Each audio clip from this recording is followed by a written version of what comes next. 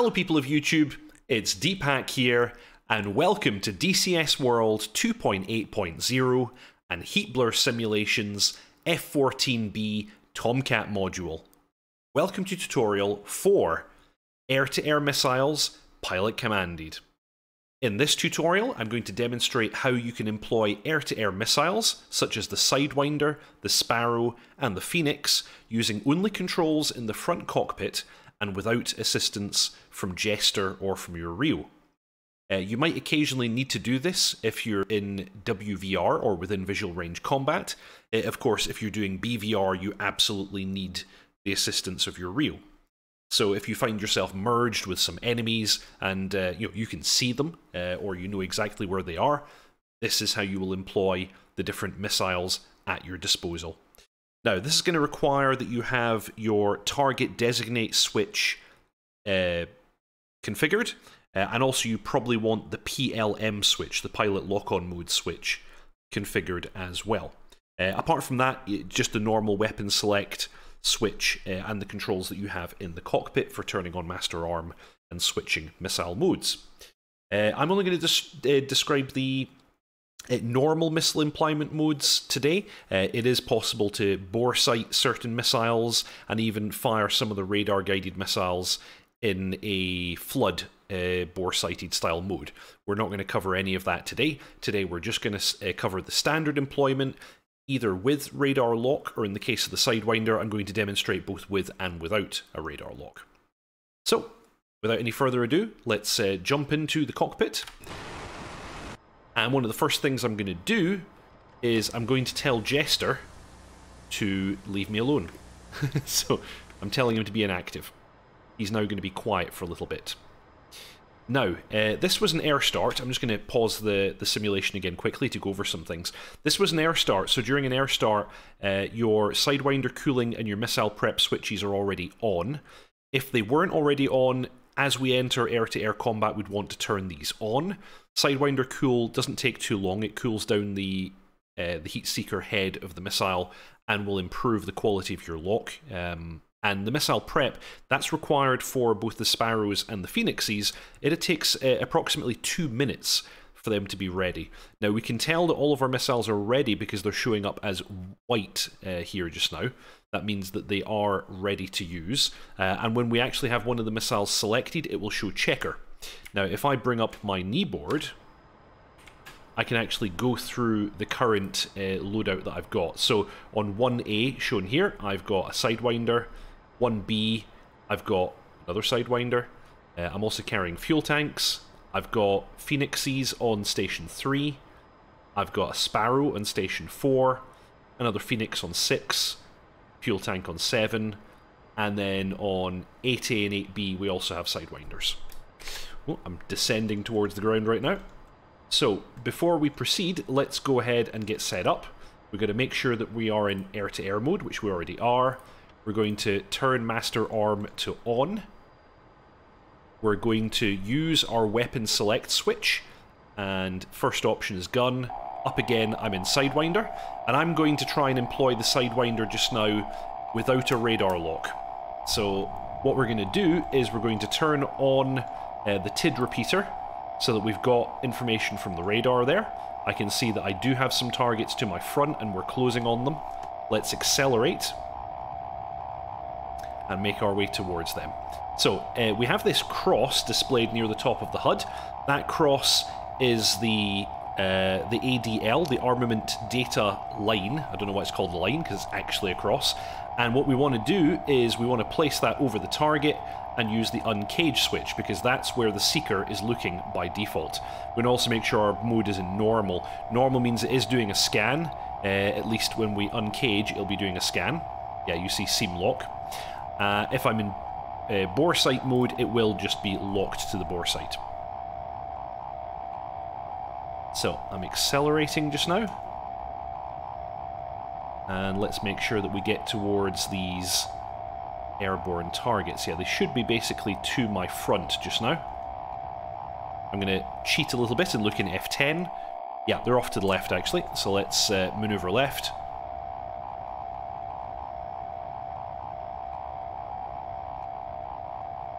I was probably looking at friendlies. Oh, there we go. Picking up something. Yeah, I can see them visually. So I've got tone. I'm going to press my uncage switch, and you'll see that now the seeker head is following the target, and I have the high-pitched tone. Now, I don't have any kind of radar lock, so because of this, I don't know the range to the target right now. So I would have to visually determine how close I am to the target, and then I'm going to fully depress the gun trigger all the way to second stage, and that will actually fire the missile. So I'm going to get a little bit closer just now, and then I'm going to make that shot.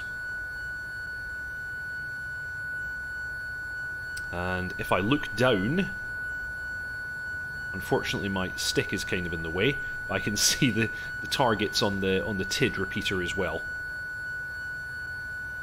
Okay, we're starting to get there, a little bit closer.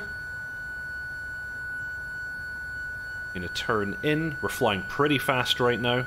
Mach 1.2, just over Mach 1.2.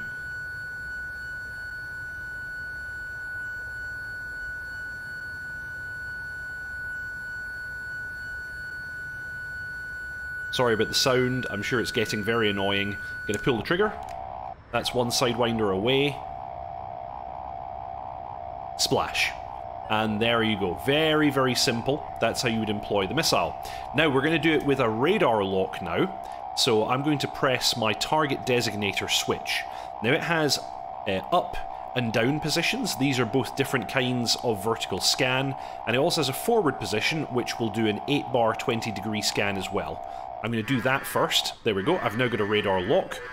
I'm going to quickly pause so that you can see exactly what's going on here.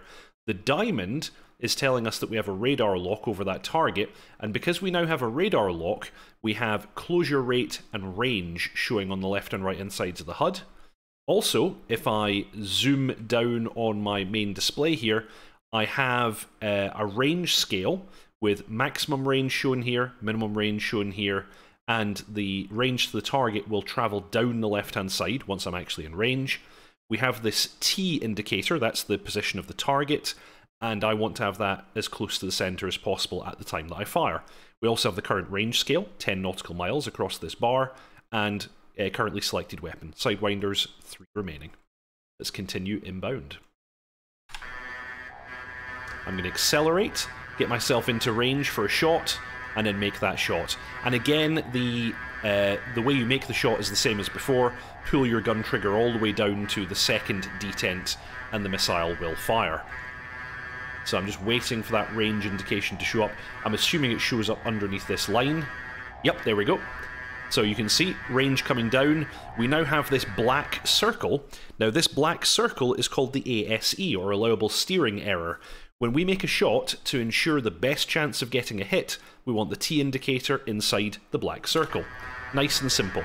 So I'm going to maneuver and fire. That's a long-range Sidewinder shot, but the weapons computer says we're in range, so we should, hopefully, make that shot.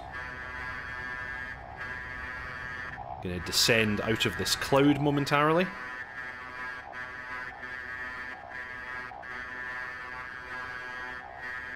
Let's see if we make that kill.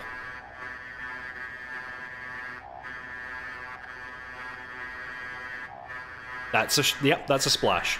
So there you go. There's the employment of the Sidewinders by the pilot. Just going to break that lock now. There's the employment of the Sidewinders both without a radar lock and with a radar lock. Now, I didn't cover it. I should cover it quickly. The target designator. Let me get rid of that sound. There we go. Target designator. Up will put you into a VSL high, which is a vertical scan, and that will scan between 55 degrees up and 15 degrees up, so quite a high scan.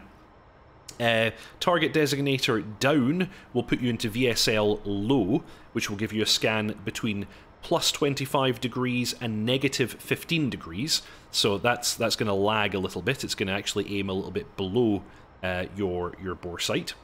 And then if you push the target designator switch forward, that puts you into PAL mode.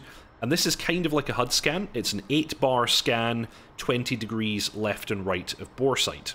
And actually, if I push it into that mode, you see a representation of the scan with the radar diamond moving back and forth there. So that's 8 bars, left and right, 20 degrees.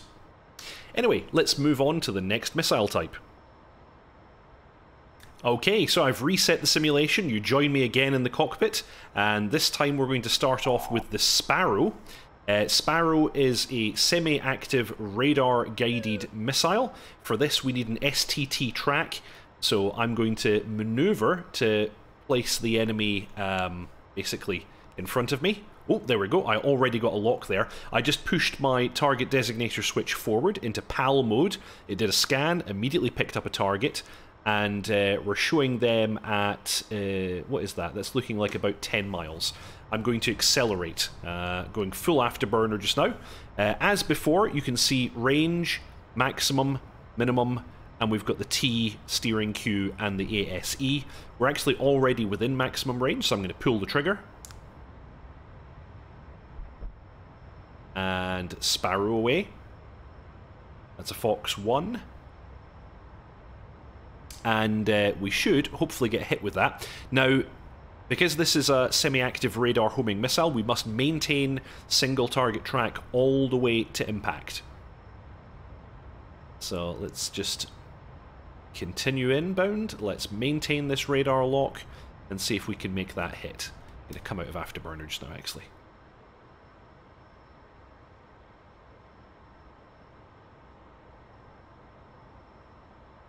I can see another one just above him. And it actually looks like he may have evaded that. So that's a perfectly good demonstration of how it should work, but he managed to evade my Sparrow. I'm going to push weapon select switch depress, and I'm now on Phoenix. And the Phoenix is working exactly the same way. So I've got him locked up. He's in the ASE. He's within maximum range. Pull the trigger. Now for the Phoenixes, it's a 3-second depress, and now the Phoenix is away. And again, we need to maintain this STT lock all the way to impact. Let's make sure we get him.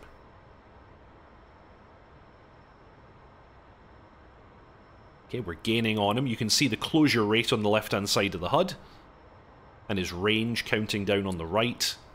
Let's see if we can make this hit. Looking good. Phoenix is tracking. That's a splash. That's a splash. Okay. I'm going to depress my pilot lock switch and actually dump that track. And I'm going to go target designator to the right again. I've gone back into a scan. Actually, I'm going to go into a high scan and make a turn. See if I can pick up anyone else. I just did. Got a diamond there. Going to go into afterburner and close in on this guy. We're within range. I'm going to pull the trigger. 3 seconds. Phoenix is away. Fox 3. Looks like it's tracking.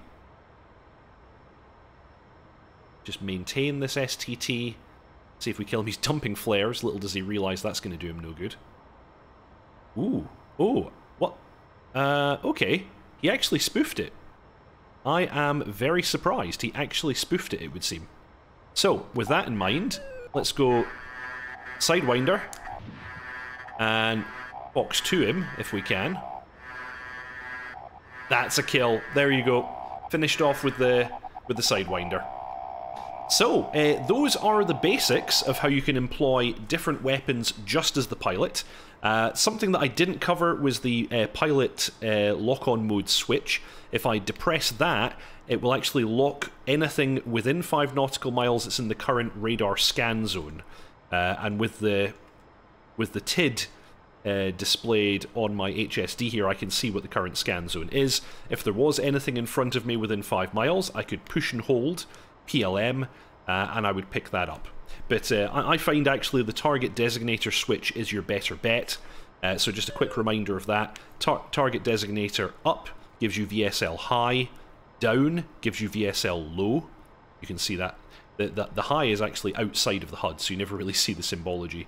VSL low, you can see that's actually in the HUD, and then VSL forward is giving you that PAL mode, where you have an 8-bar scan, 20 degrees left and right. These are the most useful. And also keep in mind, missile prep time 2 minutes for the Sparrow and the Phoenix if you haven't already done it. And Sidewinder cool is pretty quick, but you need to make sure it is on before you try and launch a Sidewinder, otherwise the quality of your lock will be very poor indeed. So, I hope that you all enjoyed that. thank you very much for watching. Quick shout out to Deephack's ground crew. A big thank you to everyone who's supporting the channel through that system. So far, we have Channel Right, Frantic Stone, Storm Kimbari, Byron Farrow, Leo Netzel, Harish Rajan, Pink Floyd, Mangash, J.R. Walker, and Chandro Hedgevald. Thank you very much to all of you, but also thank you to everybody who is subscribed to the channel. If you haven't already, please subscribe, like, and comment, and I'll see you all next time.